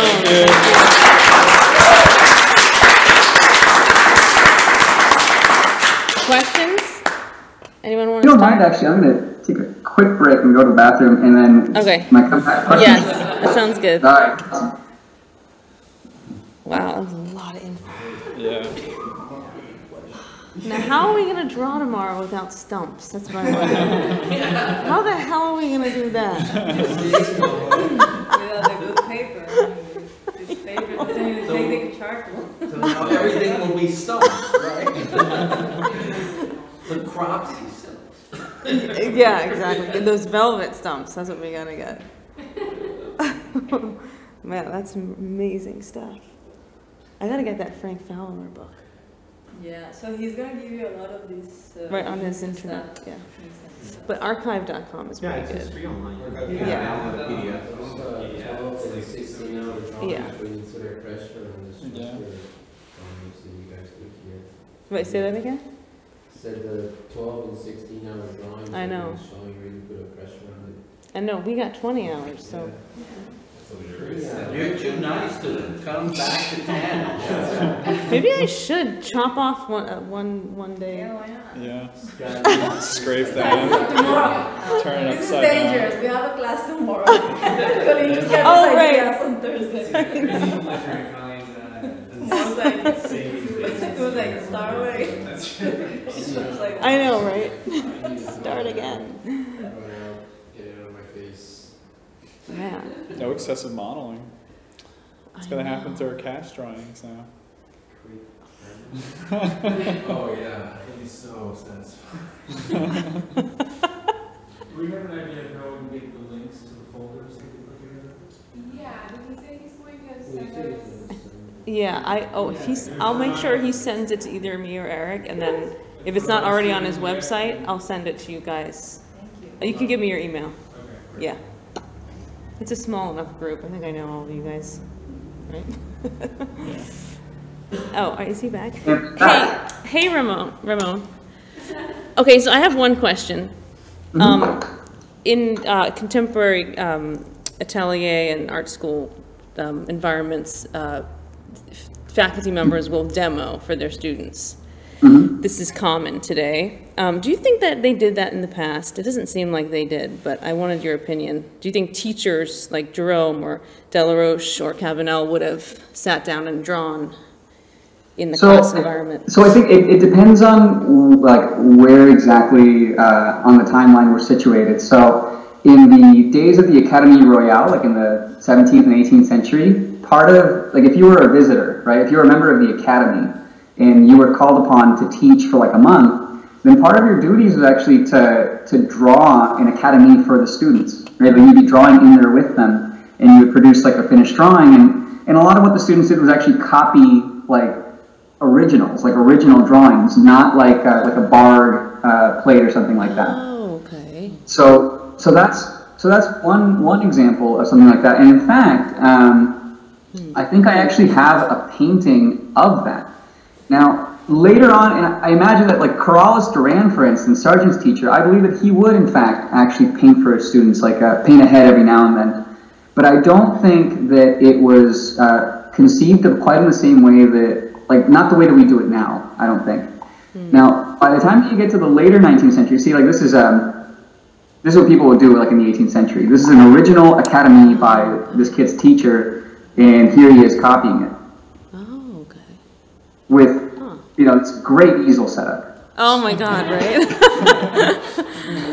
So, in any case, but by the time that you get to Jerome and Cabanel, there was this kind of, and I've read it, I can't call to mind exactly where, but that that they didn't teach technique, that they weren't interested in teaching technique. It wasn't really part of, now I think part of it, it's important to understand what they mean by technique. Like, to them, I think, at least the sense that I get from the stuff that I've read, is that technique is handcraft. Technique is material knowledge. Technique is like how to hold a pencil, how to use the charcoal, how to, you know, how to apply the paint. Bonnat and Cabanel and Jerome had very little interest in discussing that. Their interest was primarily in things that were not considered technique, but are the sort of aesthetic and the intellectual aspects of formulating a figure. So, for instance, the construction, the gesture, the movement. So, Jerome's critiques primarily hinge on principles rather than on actual material processes. No, sorry, here comes the. No, that's so good to hear, Ramon. I think that's really interesting because I just highly doubt, like, if a student was having measuring problems on their figure, that Jerome would sit down in their little box, their little, like, you know, stool, and try to measure for the student to correct their drawings, right? It's just absolutely absurd. They wouldn't do that, right? Yeah, absolutely not. Like, what I think... So I'm not going to do that, right? You guys are like, no more measuring. I'm not, if there's a problem, you're... I'm just waiting to hear that somebody uses that, like, that just sick critique of like, oh, you know, the error is radical. I advise you to flip this over and start again.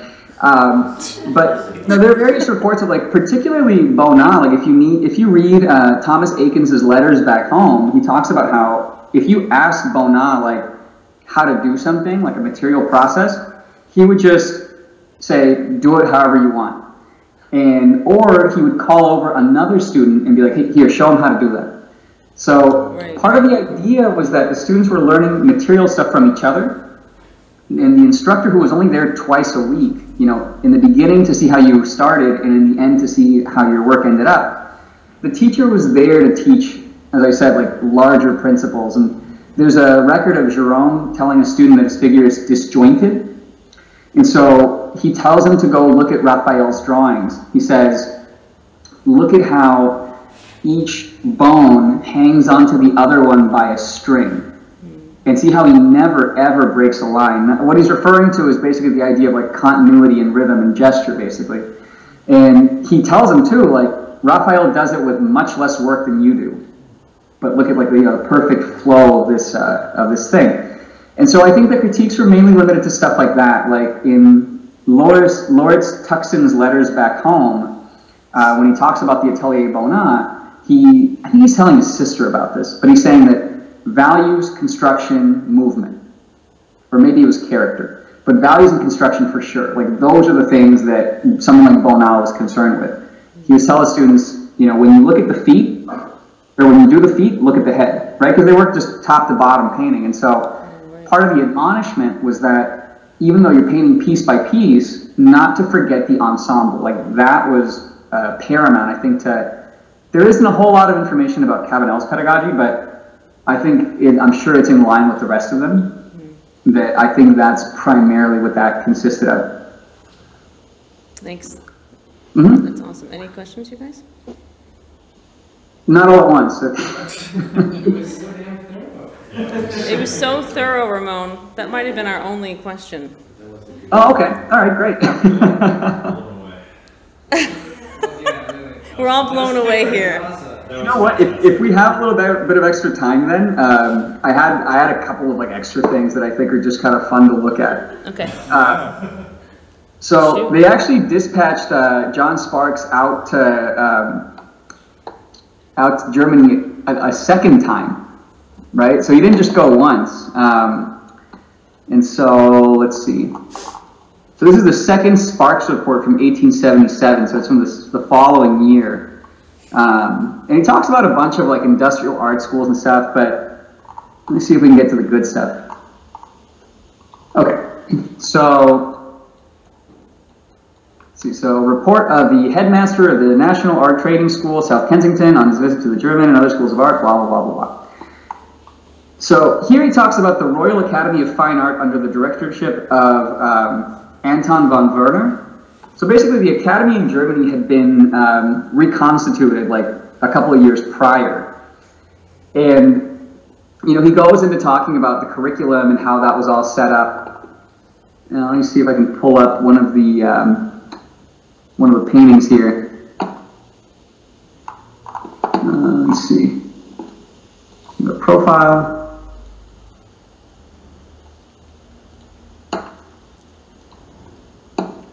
Okay, so when he talks about Anton von Werner, this is the person that the person who painted this. This is who he's talking about.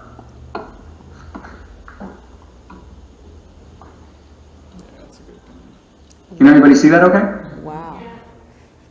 Yeah. So this is supposed to be. These are troops in their quarters, and after basically the Prussians took Paris in 1871. I mean, they just like completely eradicated Paris. At one point, but in any case, this is so this is the person who's in charge of your academy if you're in Berlin. I mean, you know, I would, if he told me that my drawing and painting would get better if I jumped off a bridge, I mean, I'd be there like, okay, sure. That sounds right. I was showing my students this yesterday. They're like, look at that. Like, it's just like, I mean, how much better can one get? God, how do you do that? So he painted this, he was director of the academy at 30, which is pretty impressive. He painted this when he was, I think like 50 or something like that. So this is sometime after. But in any case, let's go back to what Sparks has to say about it. So let's see, so they didn't do any copies of the flat, but they kept engravings and lithographs and photographs around just for, of different kinds actually. Just for, you know, for inspiration for the students and just stuff to look at. Let's see. So also in the antique room, excellent drawings done by artists of renown are hung up to stimulate the students. Examples of every sort of manipulation are brought in before their observation, and their critical power is stimulated into activity by these opportunities of comparing different styles and systems of work. So it looks like they had a variety of different kinds of approaches represented. So, blah, blah, blah. Students, while still in the antique or elementary section, frequently draw the head from the living model as an encouragement to themselves and a test of their teacher's guidance.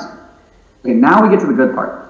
In the painting school, the model is placed for 32 hours and all studies are made the size of life. Which, wow, that is insane. Like, that. And the draped model is sometimes so arranged with background accessories so as to be completely made up as for a picture. This is then treated as a picture and is worked out with that end in view, rather than with regard to the literal facts of the model. At other times, the half-length nude figure is painted the size of life. The method of painting followed by the students under Mr. Gusseau is peculiar. The local color of the model is sought out and put down exactly without any intermixture of the tints, even at their edges being permitted. Of course, no glazing is allowed. In fact, the tints, whether of light, halftone, or shadow, are carefully thought out and then rendered by the simplest pigments and put down on the canvas in the simplest way. Nothing can exceed the brilliancy and truthfulness of the results, but they must be viewed at a distance sufficient to allow the mosaic-like texture to disappear. It is a very valuable method, as it ensures thoughtful work on the part of the painter and encourages deliberate manipulation in the place of clever painting, which too often is attained by the sacrifice of truth. Now, this is also a persistent theme, this condemnation of cleverness, of any kind of just purely sort of meretricious facility in painting. Basically, no teachers wanted to see anybody showing off. They wanted you to do the best possible job to match things as closely as you could without any kind of like flashy brushstrokes or that kind of thing. Now, Gusseau, the teacher, the figure painting teacher that's mentioned here, painted one of just the best kittens I've ever seen painted. Oh my gosh. World class.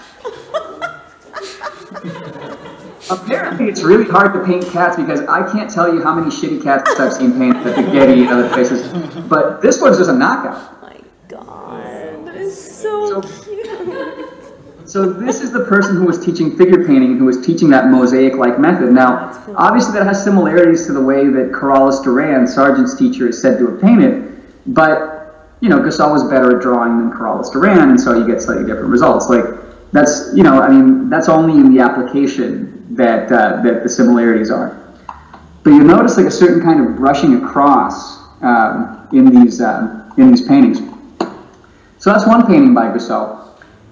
I mean, what a team, right? You have Anton von Werner as the director, and you have Gusseau as the out there in the trenches as the figure painting teacher. Here's another one of his paintings. He became, after his tenure at the Academy, I believe he became like a fashionable portrait painter in Berlin. So this is like a whole other area that, like, I don't know very much about the German schools.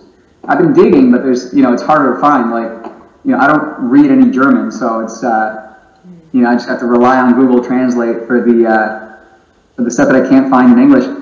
Now, one little note, by the way, is if any one of you is interested in learning more about the École and some of the information on like the times for figure paintings and the like, and the contest system, you can pick up this book called The Grand Prix de Rome from the École des Beaux-Arts. It's written by Philippe Gounchet. This thing's like $5. You can buy it really right now for $5. Yeah. Now I would hurry because they only have you have two copies for $5, one for $6, and it starts going up from there. So I would just pretend it's Black Friday and just kick, elbow, and toss your fellow students aside to get a copy of this. It's a great book. And if you can't get that one, then you can get Gods and Heroes, which is a more recent one. This is by Emmanuel Schwartz, who's the curator at the École, and a very, very nice man. And this one's $9. And this one comes with that big, big image of that Sergeant Cass drawing that everybody likes. Oh, wow. Cool. And it comes with like a couple of other drawings. It also comes with these like kind of silly looking 18th century torso paintings, and then some close-ups of that really good Bouguereau from 1850. Oh, cool. So, I mean, again, I would pick these up just because they're so cheap. Like, I've bought several copies, I think, of each of these books just because why not? But in any case, speaking of the German schools, I'll just show you real quick. These are some of the examples that I've been gathering about from the Munich Academy. And again, I plan on writing a bunch of essays and stuff like that on my website as time goes on. Once I'm done with the video project that I'm working on right now, then I want to start writing a little bit more. I wish this were in higher resolution. This is a painting by one of the teachers. This is by Wilhelm von Diez. This is by Anton Ashba, who was one of the students and subsequently became a teacher and very influential for Russian art education, actually. This is another by Anton Ashba. This is from Gabriel von Hackel's class when he was 24. This drawing is basically 200 centimeters by 100 centimeters, which is about 7 feet by 3 feet. The Munich Academy, well, the German academies are almost the only ones that I know of that work life size. The Munich Academy, from what I understand, is one of the only ones that had poses that lasted months and months, but the drawings are like 50 inches across. Wow. So, I mean, they did do very long poses, kind of like contemporary ateliers, but also, like, I mean, they have some very clear and consistent differences. So here more by Anton Ashba, painting by him. This is Karl Oranther. This is a favorite of mine, Celestin Medovich. Again, wish I had a higher resolution version of this. This is by Frank Duveneck. Very sort of clear example of the sort of Munich style. Not great in terms of construction. You know, I came to find out a couple months ago, reading this book at LACMA, that Frank Duveneck, for some reason, was allowed to skip life drawing. Like, they basically, because the Munich system, you basically would go into, you would choose your teacher, right? And I think a lot of your education, I mean, once you did like the elementary, like cast drawing and figure drawing, you could go into like a teacher's painting workshop and your education was at their discretion. Well, Frank Duveneck basically wowed people so much, even though he hadn't had a lot of education before. He wowed them so much with like his heads and stuff like that, and I guess some of the antique figures, that they skipped life drawing. They just hopped them over to the painting class, which I think was actually a huge miscalculation, because, you know, there's a multi-figure painting by Frank Duveneck at the National Gallery in DC. I was going to say, you can tell they didn't have life drawing. I mean, you really can. And what's interesting is that Toby Rosenthal, another American, an American from San Francisco, actually wrote his teacher, or I think he ran into him, Carl von Pilati, who was in charge of the Munich Academy, and he told him, like, look, our drawing education kind of sucks. We should do something about that. So Pilati got mad, and then he reconsidered, and then he tenured all of the drawing staff and hired new teachers from his own students. And lo and behold, the drawing standard in Munich went way, way, way up. I mean, just like way up. So in the 1880s, after Frank Duveneck and William Maynard Chase left, the standard of drawing is just like tremendous. I mean, absolutely tremendous. So here we'll just look at a couple more. This is like clearly a stump drawing. This is by Georgios Yakovaitis, who is a Greek painter. There's a whole contingent of Greek painters that went to, but basically anybody from like Eastern Europe would just end up going to the Academy in Munich. This is a favorite of mine that I want to go visit at some point. It's in the museum in Revoltella in Italy. Wow. Didn't Chase study at the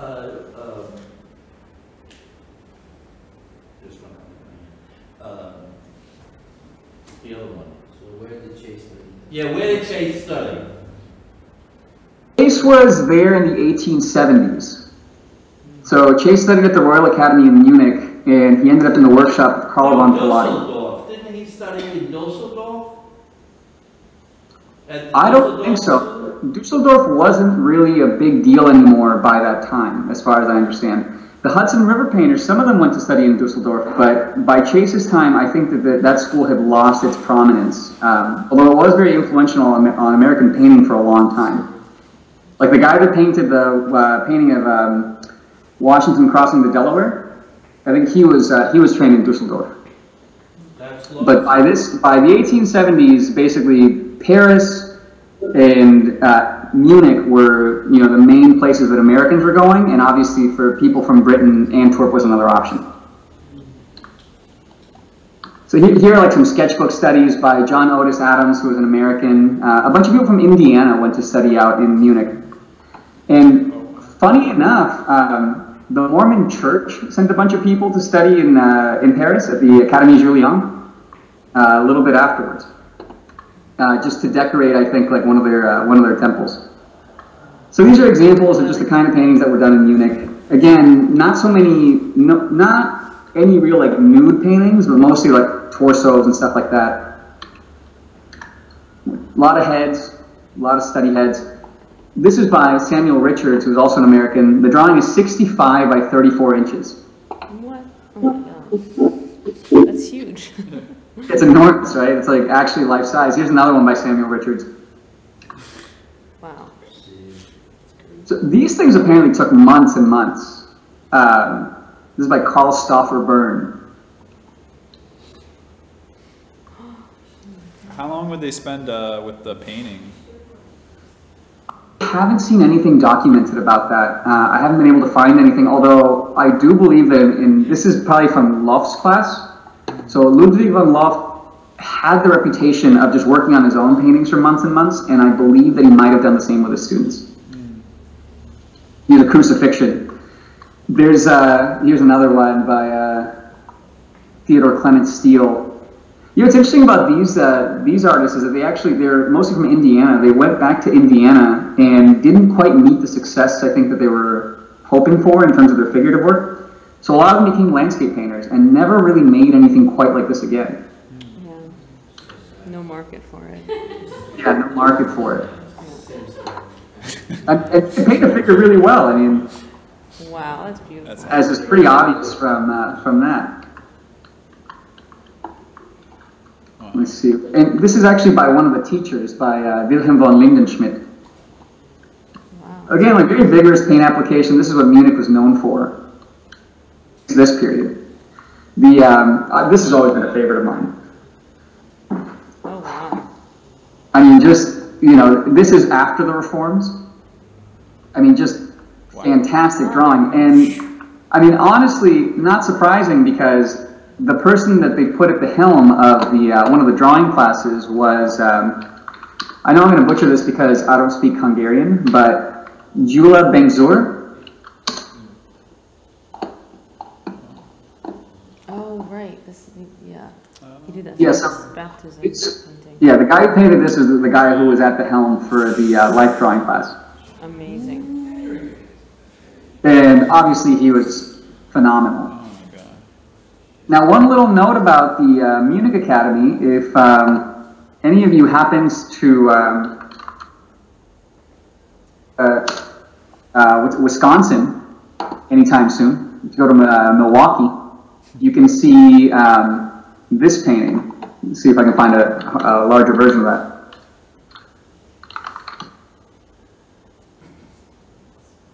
I think von Maur was born in Germany, then he lived in Milwaukee, like grew up there, went back to Germany to study, and came back to Milwaukee, realized that there wasn't really a market for what he was doing, and so he went back to Germany, and then just lived the rest of his days there, became a professor. But now the Museum of Milwaukee, or the Wisconsin Museum of Wisconsin Art, owns a lot of his work, including this like March of the Flagellants. Which, you know, like after he painted this while still a student, like basically almost like a kind of like postgraduate kind of work. If you can imagine a painting being like a dissertation. And he was offered positions like at a bunch of academies afterwards. I mean, people were just kind of like, hey, you want to come teach here? You want to run this place for us? And he eventually accepted one and, you know, lived out the rest of his life out there. Crazy. So, in any case, you know, as I said, maybe, I don't know, maybe some other time we can get into some of the painting examples and that kind of thing. Sounds good. Thank you so much.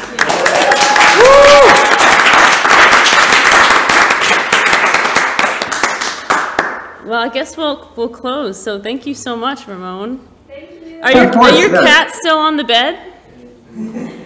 Yeah, they haven't moved. No way. Are you serious? Damn. I mean, they actually have. They literally have moved, but not too far. I think they switched. That's really cute. I think that's the extent of what they've done. Here, let me go ahead and stop sharing the screen. Okay. Oh, Oh, great. but Well, we really appreciate your time and all the information you put together. So thank you again. yeah, of course, and yeah, I'll try to like put like a list together or something, and I'll send it to you or I'll send it to email Eric. it to me, and then I can email it out or email it to Eric. And Okay. yeah, and we'll be in touch with other little things as well. Okay, perfect. Well, thank you all so much. I mean, I had a great time, and I hope you did too. Okay, we did. Thank you so much. Woo! Great connect.